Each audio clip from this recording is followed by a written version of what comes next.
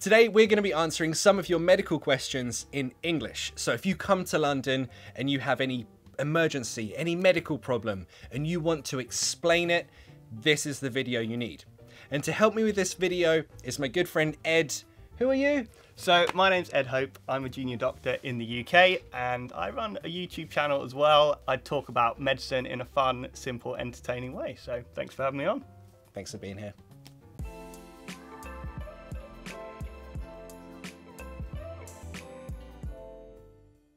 So if you come to London and you have a medical emergency, what's the first thing you need to do?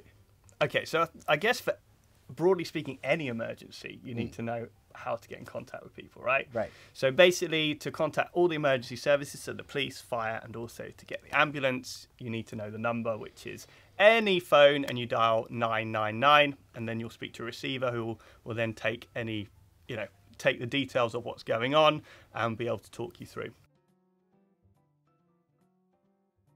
And then who should they ask for? The good thing about the receivers is they're super well trained. So it's basically just to listen to the instructions that they're talking to you. So if their English isn't perfect, they'll be okay? Absolutely. Again, they'd be well trained. They'd use very simple English. And if they were struggling with it, they'd obviously try and use techniques to try and get out what they need. Also worth mentioning the number 111. Okay, so we have a number that we can speak to. So this is basically the kind of NHS direct number. So this is if you need any kind of, not emergency help, but if you kind of need some urgent medical help, but you don't know who to talk to, that's a number you can call from any phone as well. So 111, and it's 24 hours, and they can give you access to any kind of medical advice should you need it. Oh, over the phone? Yes. So you can describe what's happening and they will help you? Yeah, absolutely. And often if you don't know where to go, they can give you those points as well. For example, if you have really bad toothache and you don't know any dentists in the area, which I guess you wouldn't if you're traveling to the UK, they can tell you which emergency dentists are open at the time and how you'd go about getting an appointment as well. Damn, that's cool. I didn't even know that existed. Yeah.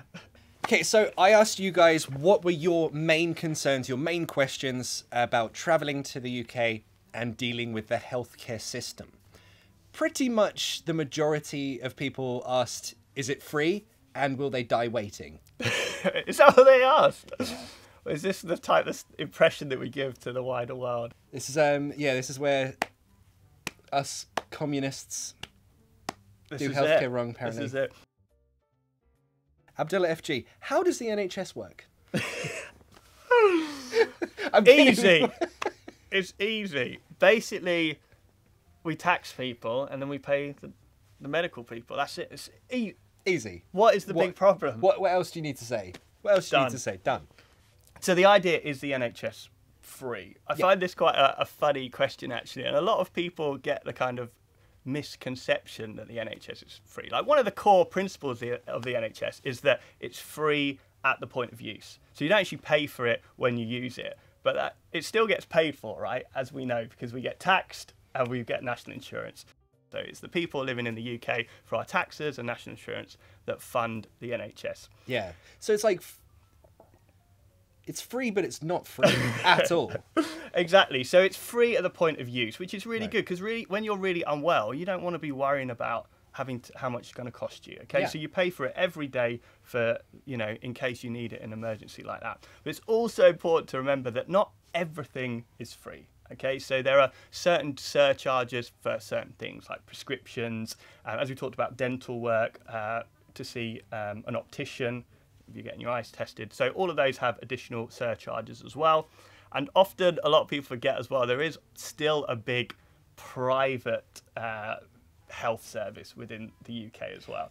A lot of the people were asking, well, if they're coming from inside the EU or outside the EU, and they have a hospital visit or a doctor's visit, did they have to pay? And if so, like how much? Yeah, really good question, because obviously we talked about the NHS is funded by the residents of the UK. Yeah. So then how do we then extend those services out? We're not really set up to take money from people like other healthcare systems. The way to summarise it, if you've got your European health insurance card, you have the same level of cover in the country you're in as you have in the UK. Okay, That's the be all and end all, essentially. Right. So anything extra that you need to pay for, you'd have to pay in your own country anyway. So that's why people get travel insurance as well. So the health card doesn't suddenly give you all the care that someone in the NHS gets. Right. It just gives you the care up to the country that you're coming Now, from. when you're saying like the care, you get treated the same, Yeah. but the costs would be different depending on your country of origin. Exactly. Done. It's pretty complicated. Like Yeah. like I say, I had to look this up to chat about it because Yeah. it was a new thing to me. But you know, there are some nuances there as well. So do check out the links down below. They're very well written, very clear, and they give the sort of precise terms that I'm referring to. I used to have students who were here for like a year or two. So they had the student visa, and one of them got swine flu, Right. and they didn't have to pay for their hospital visit. That's interesting because, you know, I talked about there are certain nuances as well. Yeah. So certain things like particular infectious diseases that have a wider public health thing, they're covered for everyone. Oh! Yeah. So if there's another swine flu and you get it... Fine. Doesn't matter where you're from, that'll be covered. But there's a list of things in the links below that tell you what's covered and what isn't. So things you'd always get care for, things like sexually transmitted infections, significant infectious disease that's kind of could be a wider public health issue. All of that is covered for. Imagine coming to seeing a doctor and, you know, we say, oh, it's going to cost this to treat, and you think, I won't bother. And then you infect 100,000 people. So Yeah. certain things are automatically included. And that's why I say there are certain nuances.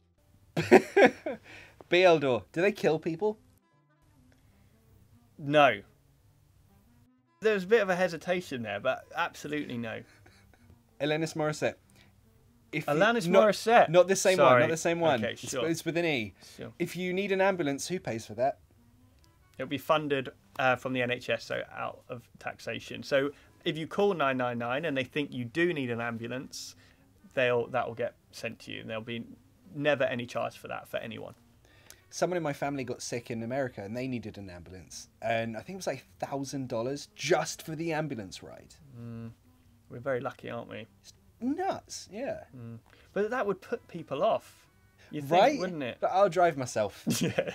My foot's come Endanger off. more people by driving something. Yeah.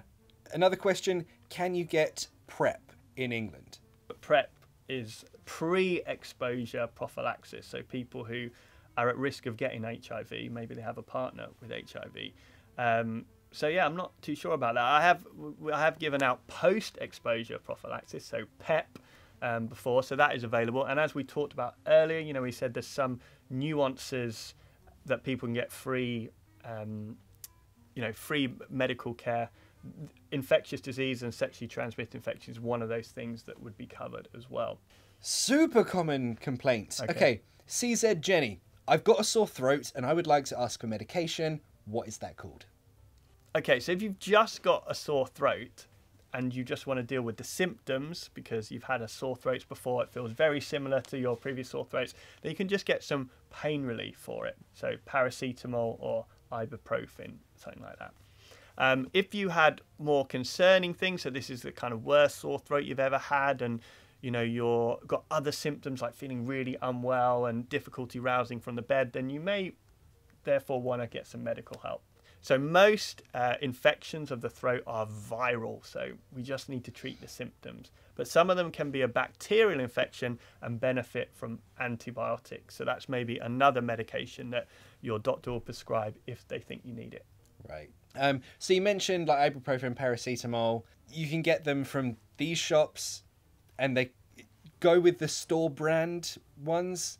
They cost like 20p, and there's no difference between those and the expensive brands, right? Exactly. They're exactly the same drug, although some of the brands will put other medications in. For example, they may put some caffeine in to kind of perk you up. So do read the box, but the actual medication name itself, the actual drug name itself, is often exactly the same drug.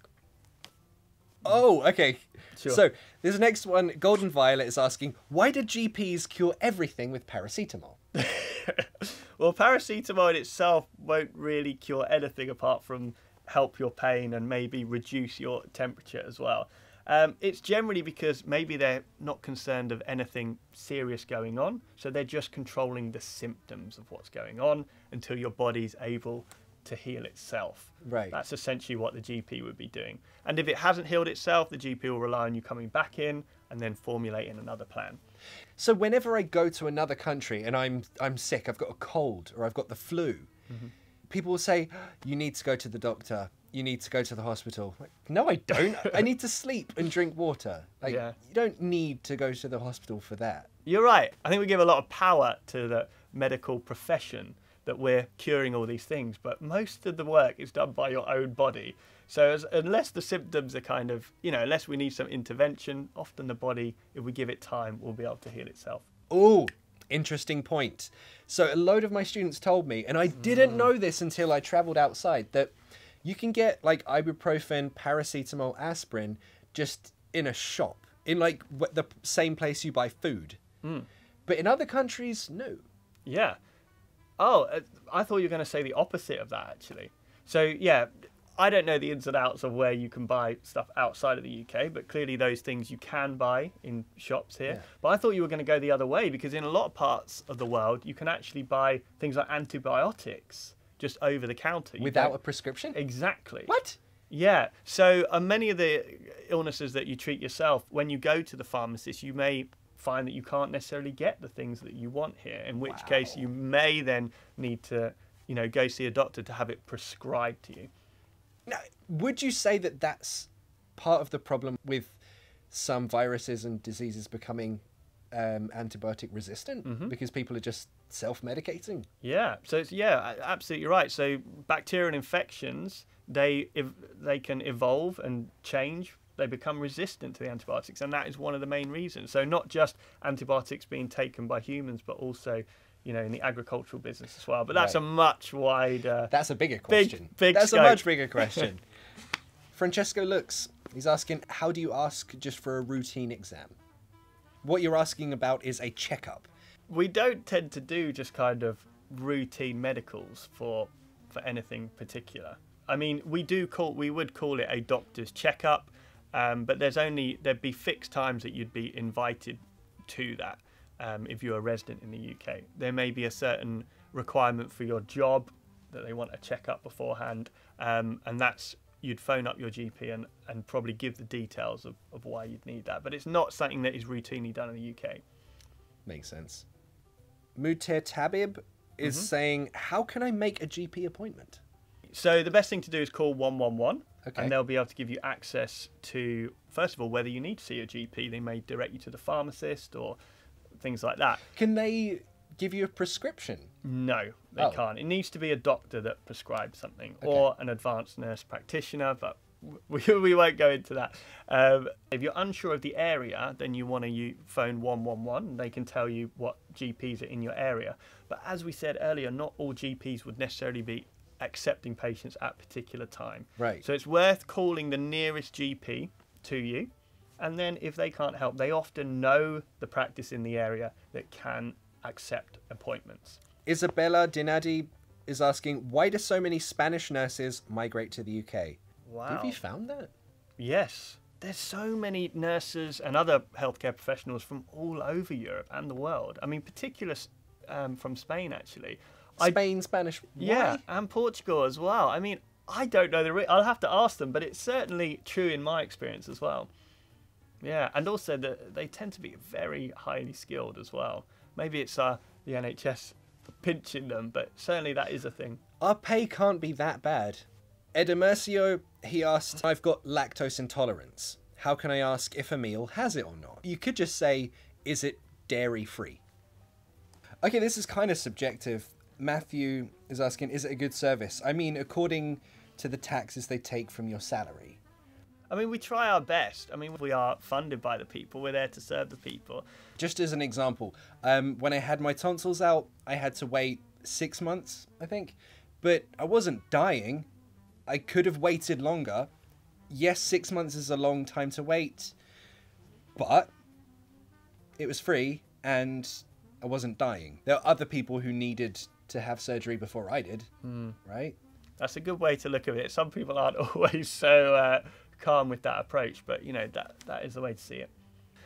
The people that I see and treat, they understand that we prioritize based on urgency. So if you are often waiting in the hospital, it's not because we want to keep you waiting or anything like that. It's because we don't think you're as sick as other people or don't need urgent care. So that's the beauty of it, is we don't see people based on anything other than the urgency. So it doesn't matter how rich you are in the NHS, you won't get someone pushing in front of you like that. Right.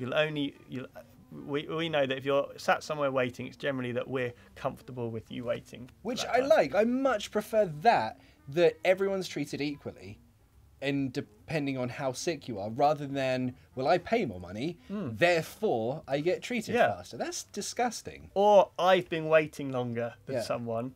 You know, you want to know that people are getting treated who are the sickest. Yeah. Okay, dude. Thank you.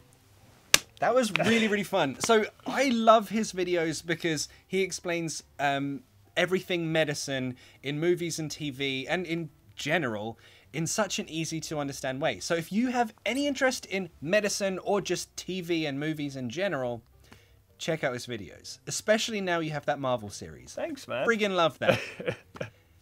So you can click around. You can click here and find that. Somewhere around here. So I can see it there, yeah. You can see it there, right? Yeah. That video is great, but what do you think of that video? Iffy. Yeah.